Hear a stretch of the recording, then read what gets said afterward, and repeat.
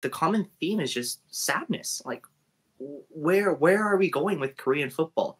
We're developing some of the most exciting young talent that we've seen in generations. I look inside this organization, the names that are there, there's no leaders. It's mostly actually comprised of old men who are just trying to get personal gain from this. Right. And it's really, really sad to see.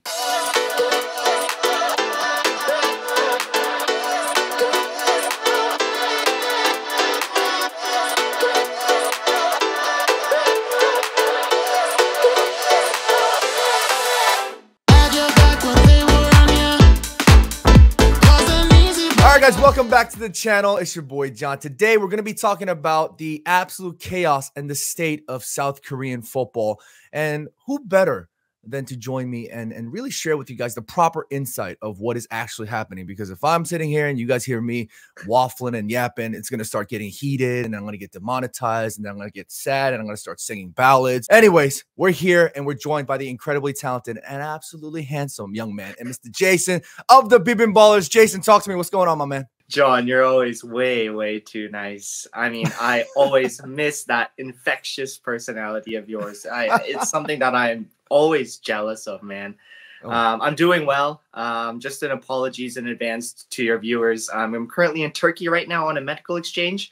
I don't have my usual setup, so if the mic, if the camera's a little bit low quality, I ask for your forgiveness. Maybe you might even hear some kids running around in the neighborhoods or the imam singing the ezan. So hopefully you'll get the full Turkey experience, but I am very, very excited to be here. Unfortunately, I feel like, we have these, John, whenever Korean football is in a crisis, which is a bit unfortunate, but I'll share as much as I can. I've been following as well and excited to get right into it. You don't got to apologize for nothing. You look great. You sound great. The reason I realized that this was actually turning into a proper chaos was because the entire South Korean football community that I follow, everybody seems to have a different sort of take. I mean, I think the general consensus is that people are pretty upset and disappointed, but they seem to have a different angle at approaching. And I'm very curious and intrigued just to hear what you have to say in that regard. But let's actually start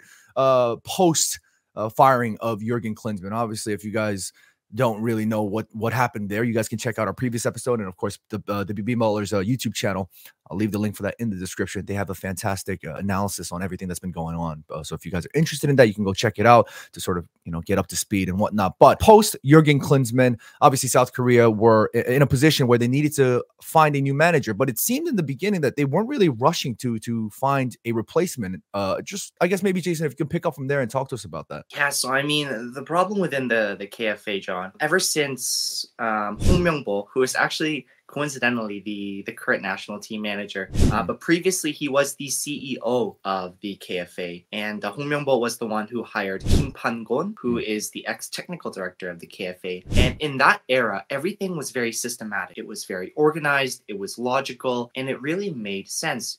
Firstly, they set a football philosophy in terms of how they wanted Korea to play, and then they selected candidates, interviewed them, and then made the selection based on the predetermined criteria that they never wavered from. And that led to Paulo Bento, who was incredibly successful.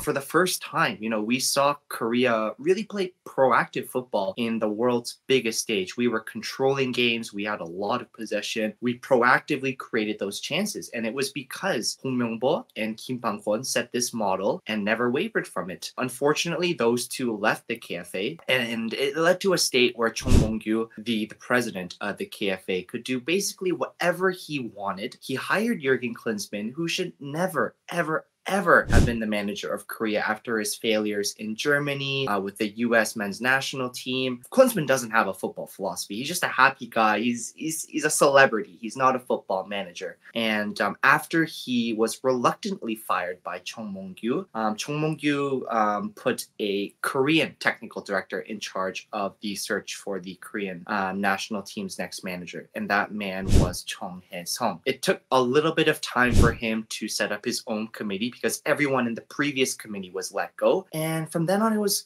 kind of chaotic. I heard based on, sources that I have, and then also based on what Park Joo-ho, one of the members of the technical committee, said in his famous YouTube video that's gone viral in Korea. Right. Up until the point where we interviewed Jesse Marsh. So I think the story, there's two parts to the story. Up until Jesse Marsh is hiring failed, and then after that. So up until Jesse Marsh was negotiated as a candidate, everything was running actually surprisingly smoothly.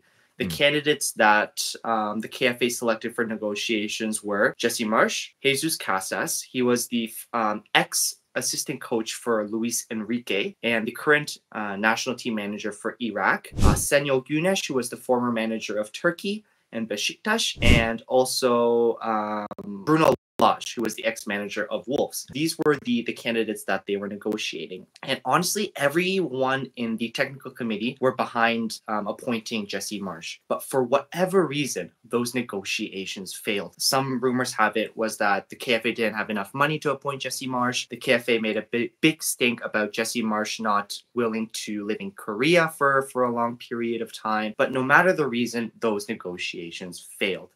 And then everything went into chaos, into mayhem. There was no longer any structure, no longer any criteria that the KFA technical committee were following in terms of appointing this next manager. And a lot of the direction that was set by Chung Hae-sung, the leader, was we want a domestic manager. We want a manager that we can control, that we are familiar with, that can restore hierarchy in the KFA setup. And despite really good foreign options being suggested by Park Joo-ho, unfortunately, the most of the technical committee favored this domestic manager. And that's why we are here today.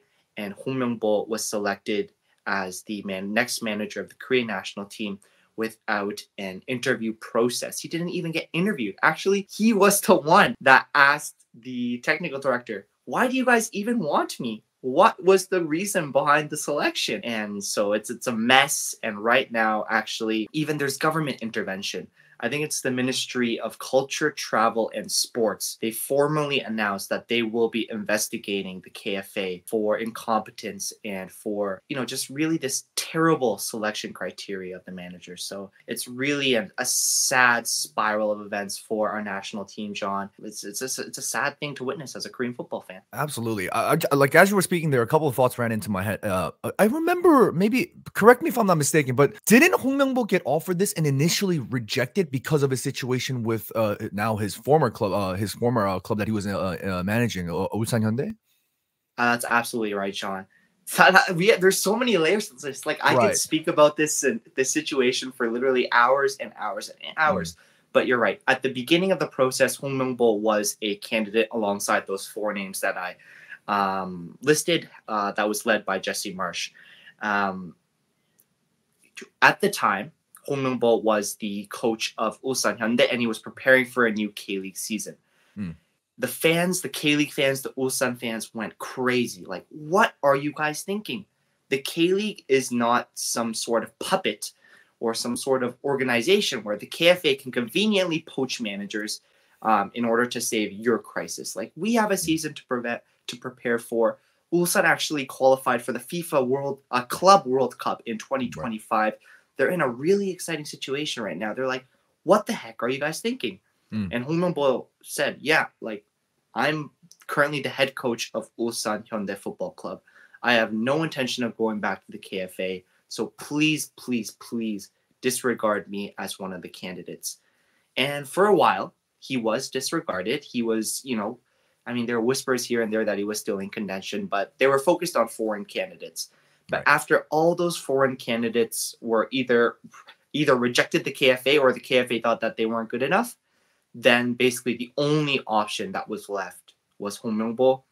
And the technical director waited outside Heung Min house for 2-3 hours just to speak to this man, begged him to come back and be the manager of the Korean national team.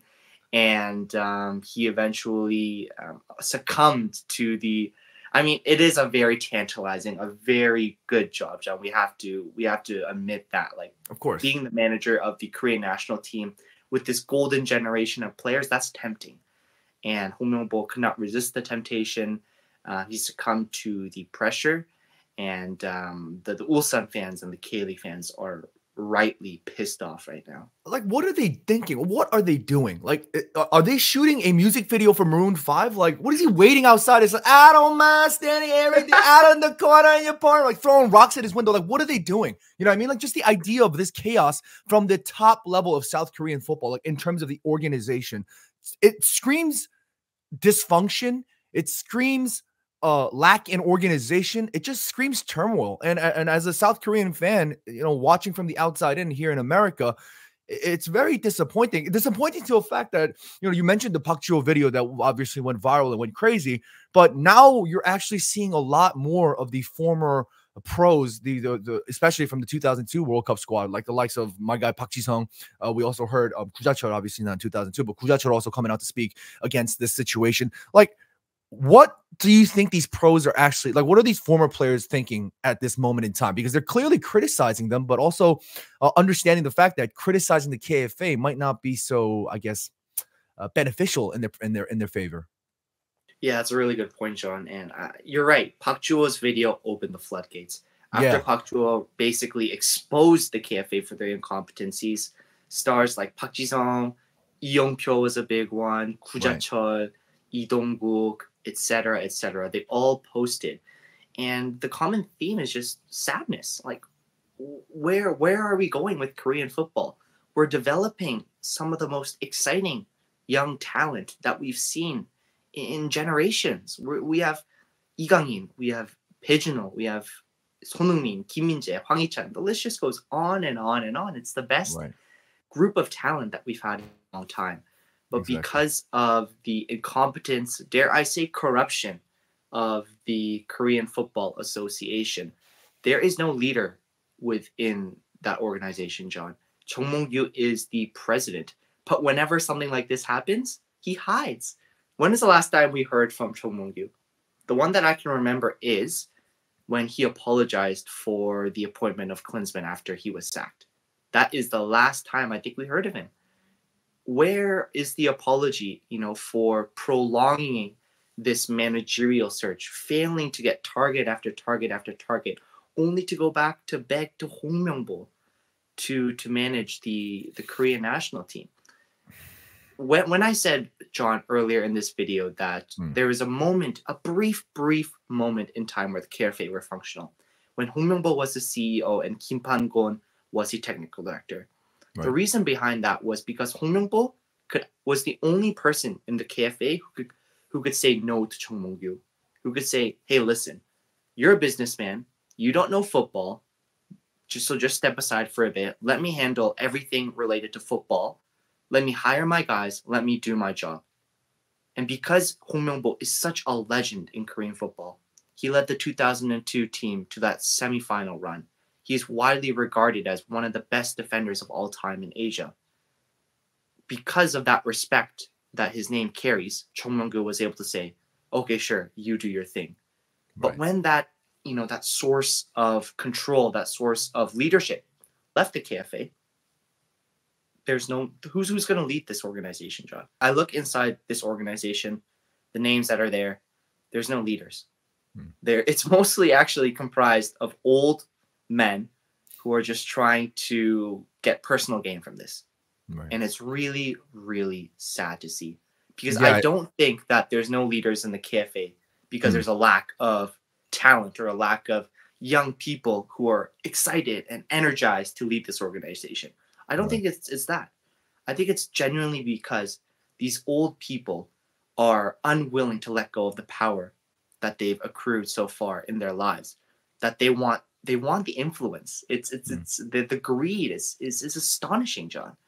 And so it's unfortunate that is what is leading to the downfall of Korean football. Yeah, exactly. I mean, if Albert was here and we started talking about nepotism in Korea, he would already be on like Super Saiyan 3 just going off, and it would have been like 1 o'clock in the morning. He wouldn't have given a damn. He would have just kept going. But maybe just in case, I think we want to step back a little bit. Maybe just in case, if for people who are watching who might not know what actually happened with the Pak Chul situation, can you kind of like summarize what went down and sort of what he, I guess, addressed in his viral video? Because I think Pak Chul, like you said, that was the catalyst. It really started opening the floodgates for a lot of the former players to really come out and have their say. But there's obvious situations right now, implications about the KFA now at this point talking about potentially taking legal action. There's the KFA now calling YouTubers, telling them to chill out. Like, we got to talk about all that stuff, but maybe we can start with the whole Pak Chul situation first. Yeah, so let me talk about firstly who Pak Chul is, the person. I mean, like his football career. He's a very, very talented player with a really impressive career that he's had. Right. He's played for big clubs like FC Basel, Mainz, Borussia Dortmund with Thomas Tuchel. The experience and the network that he's been able to build is really impressive. And that was why he was asked to join this committee to select the next manager of the Korean national team. And basically, the setting is, John, Pak Chul was recording this video. He was like, oh, it was supposed to be, a really friendly, positive video, optimistic. This is currently how the Korean managerial search is going on, guys. Hopefully, within the next few weeks, we can wrap up the hiring of a foreign manager. But funnily enough, during the recording of that video, news dropped that Heung Min was going to be selected as the next manager of the Korean national team. But Pak Chul, who was in the committee to select the manager, did not know until it was leaked to the press. So basically, he got pissed. He was shocked. He was pissed. He's like, I've worked 5 months. I've dedicated 5 months of my life for Korea to select the next manager. And I don't even get the courtesy of, a message or a phone call to say, hey, this is the guy that we selected. So from then on, he basically went on to expose the incompetencies of, this managerial selection process. He first explained that the names he recommended to the KFA, he recommended Ruben Amorim, not as a serious candidate, but Ruben Amorim as an example of a young manager who is relatively unknown at the time, who has the potential to explode. And that's what the KFA should also consider for their next manager. He also was the one who suggested Jesse Marsch. And funnily enough, and this exposes their incompetency, none, maybe one, maybe two of the KFA technical committee knew who Jesse Marsch was. That's shocking to me. I mean, this is a guy who's managed Red Bull Leipzig. He's a guy who managed Hwang Hee-chan. He's a guy who managed Leeds in the Premier League. You are tasked with selecting the next manager of the Korean national team, and you do not know who Jesse Marsch is. I think there's a problem there. But to continue, he suggested Jesse Marsch.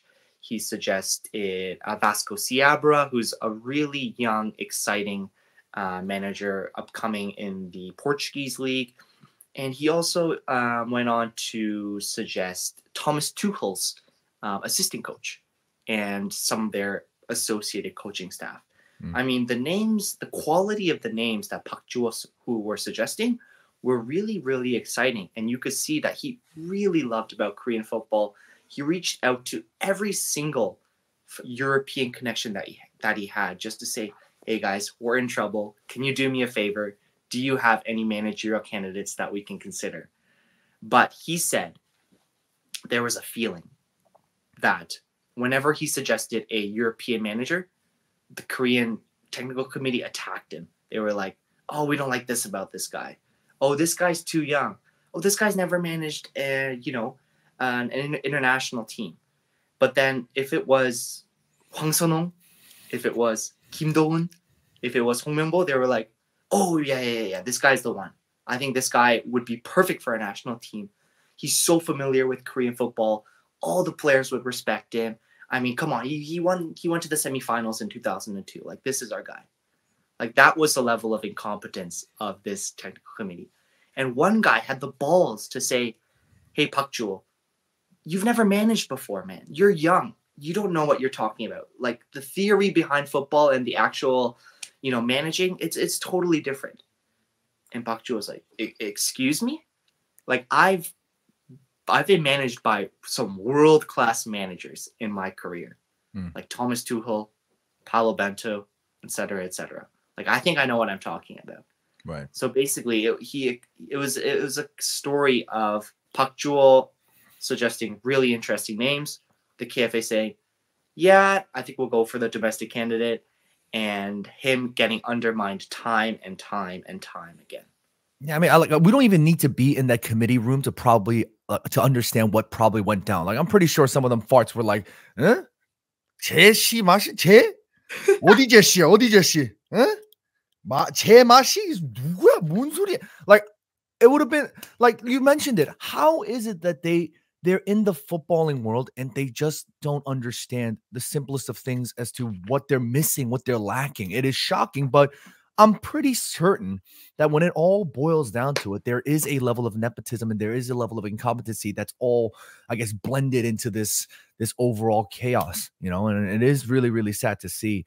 But with respect to the situation now, right? What do you think is going to happen with respect to the team in general, right? Obviously, the KFA is the KFA, but the players now are going to be looking at this thinking, Hong Myung-bo is the manager again, and Hong Myung-bo he's not known to be some soft guy. Like, this guy is a hard brother. You know what I'm saying?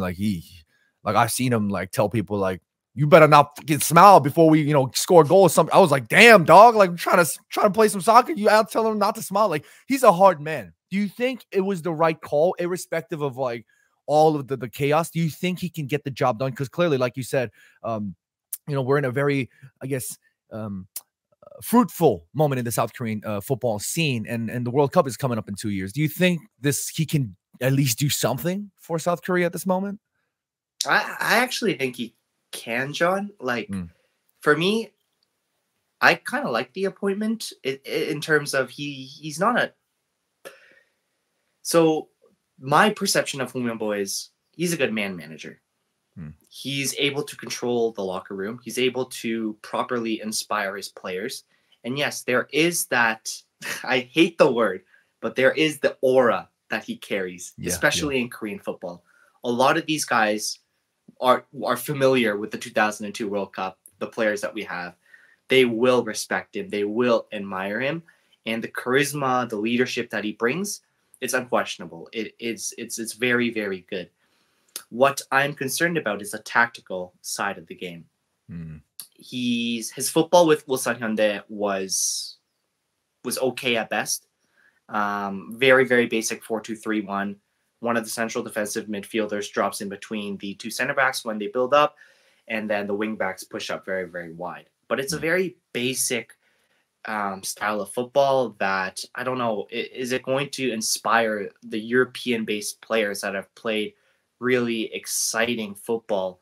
For example, Heung Min under Ange Postecoglou, Lee Kang-in under Luis Enrique, even Kim Min-jae under Thomas Tuchel to an extent. These are guys that are playing under world-class managers.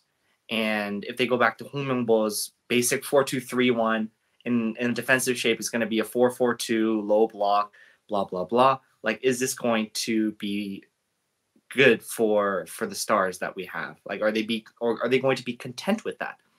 Because we have to realize that when Paulo Bento left the national team, a leadership group of the Korean national team went to the KFA and said, we loved Paulo Bento, and ideally the next manager would be someone who is able to build on the foundation that he's built, who is able to build on the proactive style of football that he's taught us, building out from the back, creating our own chances. I mean, I'm not a football expert, so I can't explain it in terms of technical, terms or whatever, but you get the general gist, right? Like, they wanted a guy who knew what he was talking about. And is Heung Min-bo that guy in terms of a tactical perspective? I would say no, he is not. The only perhaps hope that we can look to, John, is that Heung Min-bo recently made a trip to Portugal and Spain to interview foreign assistant coaches who could supplement his tactical side of the game. He actually, that was a criteria that he listed to the KFA. you are going to hire me, I want to bring 2 foreign coaches into the fold. One who can help me with fitness and one who can help me with the tactical side of the game. So I think it's very encouraging that he knows his limitations. And hopefully he's able to go to the Portugal and Spain and really hire a young but experienced guy who's able to build on the foundations that Palomento built. And just to go back, sorry, John, to wrap up that Park Joo story, the KFA, after Park Joo released his video, they were like, we're taking legal action. Like, that's totally unacceptable. And then a week later, they're like, actually, never mind. We're not going to take legal action. And like I said in the beginning of the video, the Korean government is now involved, and they're going to take a look at this managerial search process from the very beginning to see if there was, nepotism, if there was corruption, if there was incompetence. And I don't even know if Heung Min was going to stay on as the manager if they find something really bad. Like, I don't know the degree of intervention that the government can take, but everything's up in the air right now. Vibes are at an all-time low, so yeah. I'm worried about our national team. Absolutely. Vibes are absolutely at a long-time low. And, as somebody who tries to be as relatively optimistic and realistic as possible at this moment in time, it's very hard to find that optimism. I think it is relatively bleak. And even if there is a government intervention, like you said, to what degree of varying truths we find, the severity of these truths, even if they do go in there and just start cleaning house, whatever the situation is, it's gonna cause some level of, I guess, more added chaos, irrespective of, what actually unfolds. But my concern with respect to Heung Min, and this is just my personal opinion, is that Heung Min reminds me of like my dad and my uncle. He's got like this like old school energy. You know what I mean? Like, I've seen Albert tweet like just potential, like he's got that quote unquote konde vibe, and like he's got that that you know what I mean? Like that tojong energy. You know what I'm saying? I'm not saying that's necessarily a bad thing. I think maybe, depending on the squad and the players that you have, that might maybe potentially be, I guess, more familiar to some of the players. But from my perspective, like you mentioned, there's a lot of Korean footballers now who are playing at a higher level of football, and that whether you agree with me or not, at the end of the day, that's outside of South Korea, and that's within the realms, especially in Europe. So if these players are accustomed and I guess, quote unquote, raised in these European settings, not just from a football perspective, but also in the culture side of things, in the tradition, the people that they hang out with, communication, all these things, to train with to be with that kind of environment, and to come back and to readjust to what I potentially am worried could be an aggressive, I guess, the Korean side of things. We saw Kim Min-jae. Like, he's not somebody that's like shy. Like, the man's gonna chat. If he wants to say something, he's gonna say something. You know what I mean? And I'm not saying every footballer should go out there and say whatever the hell he wants to say, but there is that element of like, it ain't the old school 90s of Korea. It ain't the 2002 squad. You know what I'm saying? So like, I have a bit of that concern. And you mentioned that, Heung Min is gonna go out there and he's gonna find 2 foreign coaches. I guess that is a silver lining to this. But I am concerned. I still am very concerned if he does stay on. Yeah, I think those are very, very valid concerns for the reasons you mentioned. Just to play devil's advocate, though, we saw under Jurgen Klinsmann what a lax coach, for lack of a better term, could bring. Absolutely. It brought Ping Pong Gate, where Lee Gang-in and Son Heung-min, 2 of our biggest stars, were swept in the scandal of the decade. Where there was so much disharmony within the team that the players could not perform against Jordan, taking away the tactical incompetence of Jurgen Klinsmann. Right. You definitely won't see that with Heung Min. But I think there are very valid concerns. You're right, John. Is it almost too much? Are we going from 0 to 100 very, very quickly? Could we not have found a middle ground in Jesse Marsch? Like, some of the points that the KFA brought up when they said Heung Min, this is why Heung Min is the best guy to lead our national team, they were kind of nonsensical to me. They were like, Heung Min would be the best person to inspire our players, to maintain respect within the national team setup, and to make sure that the team chemistry is at an all-time high. And I don't disagree with what they said, but for example, like a Jesse Marsch. We've seen Jesse Marsch's team talks. For example, the one at Anfield, where he rallied his Red Bull Salzburg players at halftime to that incredible second half performance. The Korean fans know that as well because Hwang Hee-chan was on that team. We saw it at Copa America when he was able to, in the span of 2-3 months, unite this Canadian team and make a charge to the semifinals of Copa America, playing really good football against the likes of Argentina. I mean, a domestic coach doesn't have to be the one to build team chemistry and maintain order. Right. Like under Paulo Bento, there was amazing team chemistry. There Absolutely. was no problems within the Korean national team setup. It doesn't have to be a domestic manager. Foreign managers can do that as well. So, I mean, while I agree that those are Heung Min-bo's strengths, I think those strengths can also be found in foreign national team managers. So, spot on. Absolutely. All right. Well, I think we're pretty much wrapping up to this point, but I guess the last few things I'd maybe ask you, Jason, like overall, how do you feel about the state? I know it's pretty bleak and all that, but do you have any shred of optimism? Do you feel anything? Do you feel excited? Talk to me a little bit about that. I'm worried. I'm really, really worried. Well, while I said that I think Heung Min-bo is not a bad option for this Korean national team, really, the success, if you look at Korean football history, many, many times, success comes when the national team has some level of support and positive energy behind it. And we're in a situation where there is so much toxicity within this fan base, so much skepticism. I mean, I think if you did a poll in Korea, like 90%, maybe 95% of Korean football fans absolutely hate Heung Min-bo right now and blame him. Like, you told us a month ago that you were not leaving Ulsan Hyundai, and suddenly you change your mind. Like, you left your club that you were with for 3 years overnight.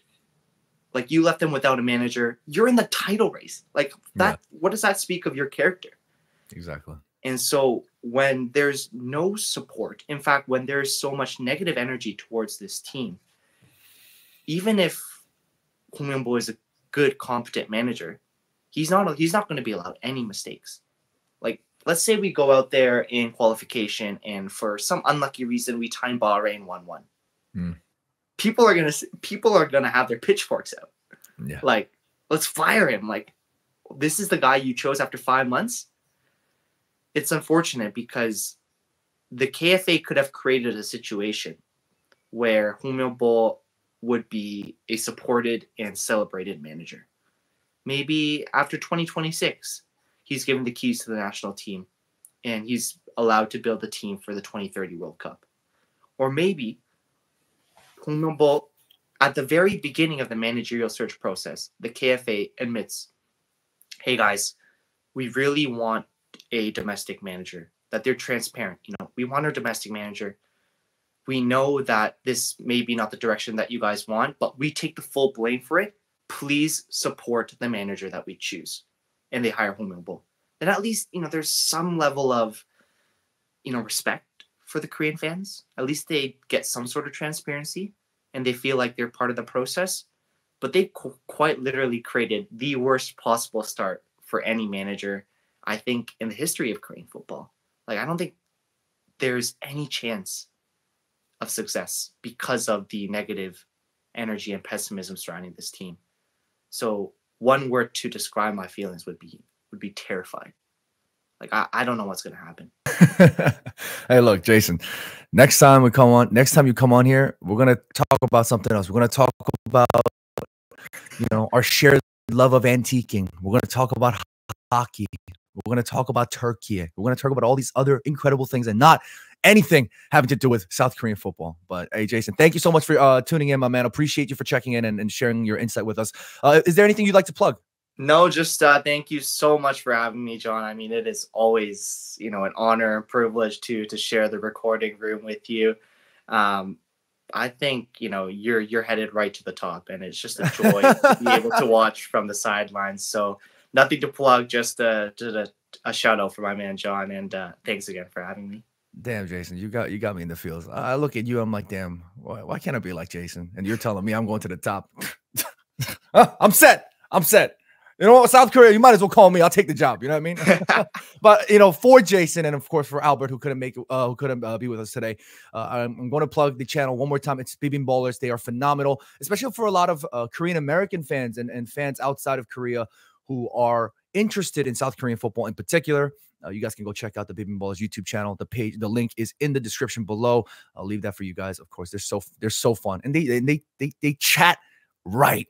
You know what I mean? I really love sitting and just listening in. You know, sometimes I think the last one that Albert had with our good friend Michael Welsh, I was like doing dishes or something, and I just left it on, and then I stopped doing the dishes, and I just sat there listening to him. Like it's actually really good insight. And if you guys are South Korean football fans, I highly recommend you guys go check them out. But thank you guys so much for tuning in. Appreciate every single one of you guys. Get in the comments below. Let us know, what do you feel about the state of South Korean football? Do you feel like Heung Min is the right man for the job? Do you think, like Jason said, do you think he'll even be at the job here in a couple of weeks or months after the government investigation? What do you guys think? Get in the comments. Let us know. Like the video. Thank you so much. Subscribe. If you're not, you know, it's free. And hit the like. Maybe that's free too.